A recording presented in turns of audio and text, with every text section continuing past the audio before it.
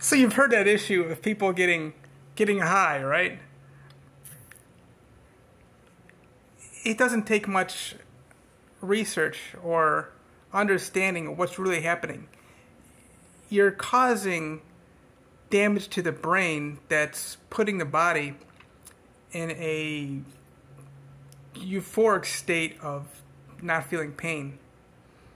And I've studied Narcotics Anonymous and Alcoholics Anonymous, whereby they're big into getting your emotions out. And that's the big thing that people do when they want to hide the emotions. They don't want to feel the pain. But yeah, you don't want to feel pain, any kind of pain. I'm thinking about, the marijuana. That's supposed to be a painkiller, It's like relax you, kind of thing. And you got your meth.